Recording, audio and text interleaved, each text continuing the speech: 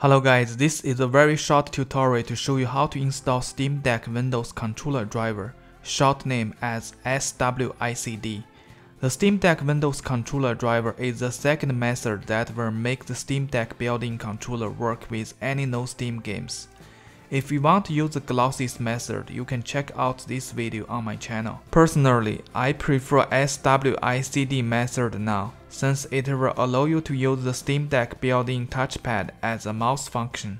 The GlosSI method will disable the touchpad feature, but it is your call to choose which one to use. I have both GlosSI and SWICD on my Steam Deck currently. I will just quickly demonstrate the issue that we will have if the Steam Deck Windows controller driver is not installed yet. I have this Tunic game on my desktop. This is not a Steam game.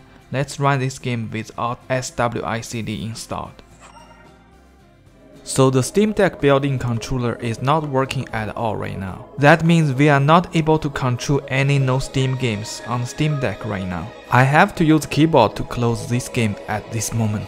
Now let's start our tutorial and fix this problem.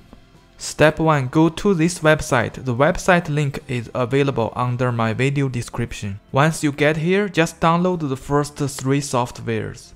I will just speed up the downloading process here.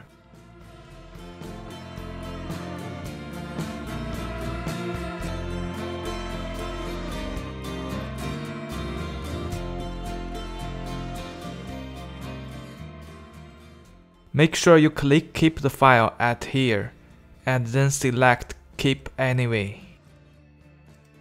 Now we should have 3 softwares here. Just go ahead and install them. Make sure follow my installation order. The SWICD driver should be the last one to install.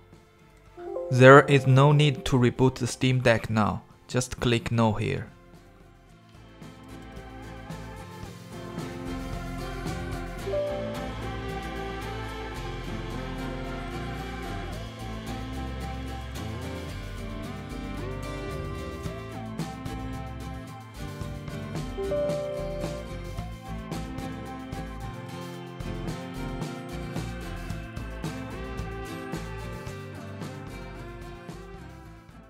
That's all we need to do. Let's go to the desktop and make sure your Steam client is running. Let's open USB game controller on Windows. We can see there's no controller is detected right now, but the magic will happen once you double click the SWICD driver on the desktop. The Steam Deck built-in controller now is detected as Xbox 360 controller by Windows now. We can see the SWICD driver is running correctly and the emulation states is active too. Now go to Setting and make sure you check those 2 boxes. Enable Start with Windows.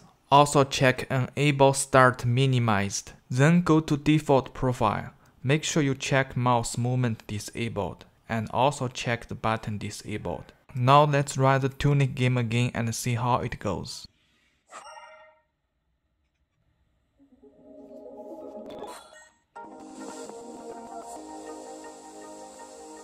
The Steam Deck controller is now working perfectly fine with no Steam games. Also, the Steam Deck touchpad is also working as a mouse, even the SWICD driver is running. In order to make the SWICD is running correctly, please make sure you have the Steam client is always running at background. By the way, if that was really useful what I just shared with you, then I would love it if you would give this video a like, and thank you so much.